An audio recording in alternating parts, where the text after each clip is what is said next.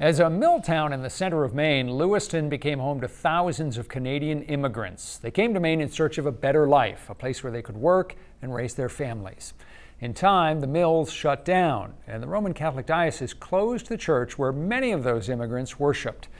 In recent years, though, Lewiston has started to turn around the fortunes of its downtown, and as Amanda reports, at the heart of it is an old church which celebrates the Franco-American culture that is part of Lewiston's history and the new immigrant community that represents part of its future. Each year, the Emerge Film Festival attracts thousands to the city of Lewiston. When it first started happening, I was part of the arts community, part of the community, and I'm like, wow, these are filmmakers from all over the world and all around the country. And they were here too. At the heart of that festival is this former church, now the Gendron Franco Center. There's no other place in central Maine that hosts as many events, performance events, as does the Franco Center. Mitch Thomas is the executive director of the center, which hosts pretty much anything in the area, from weddings to musical performances to adult prom.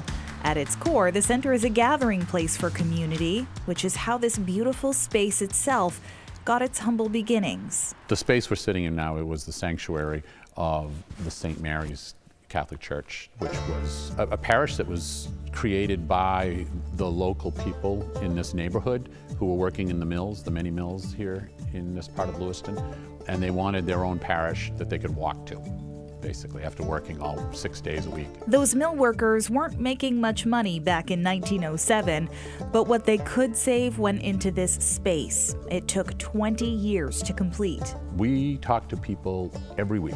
My mother was married there. My father's funeral was there. I was baptized there. I was an altar boy here, and the sacristy is stage right, and we dressed in the sacristy.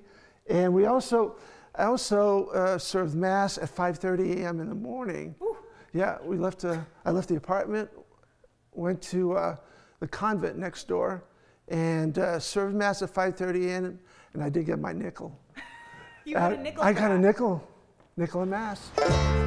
Richard Martin grew up just across the street from the church in what's known as Little Canada. He grew up in this church, as did a lot of people still living in Lewiston, which is why when the Catholic Church decided to deconsecrate it in 2000, the townspeople couldn't bear to let it go. They were going to demolish the church. Folks in the Franco-American community got together and said, that's our church. Our moms and dads and grandparents built it. We'd like to maintain this beautiful building if we can. And they did, with a handshake and a dollar bill exchange. They got it. And then they said, what are we going to do with it now? What they did was make it the event space it is today. A volunteer board was formed, and then Executive Director Rita S. Doobie helped raise millions of dollars to renovate the space. We are the Gendron Franco Center for Heritage and the Performing Arts, but the idea is that, yes, we're the Franco Center, but we're here for everyone's heritage and anyone and everyone's performing arts. If there was going to be an Irish Heritage Day in Lewiston or a Somali Heritage Day, the Djiboutins, the people from the Djibouti community have held their national day of celebration here many times. Politicians have held rallies here, from newly elected Congressman Jared Golden to former First Lady Barbara Bush. We've had other presidential candidates here on this stage. We could go on and on about the people who have been in this building and who have spoken here or performed here. But it's just pretty remarkable. However remarkable the growth of the center continues to be, it remains true to its roots, hosting a gathering for the French-speaking members of the community once a month, offering French classes to the young and field trips to Canada. And you'll find remnants of what once was in the Rita S. Doobie Heritage Museum. The cradle that I was born in was here, yeah. Really? Where is it? It was downstairs. It's not, okay, well, we'll have to... Along with a nod to the gray nuns who once ruled this church. Now a healthy mix of the past and present times of Lewiston. It's a full circle for me. So I was baptized here, and I think I'll be retiring from here. So it's all kind of really good.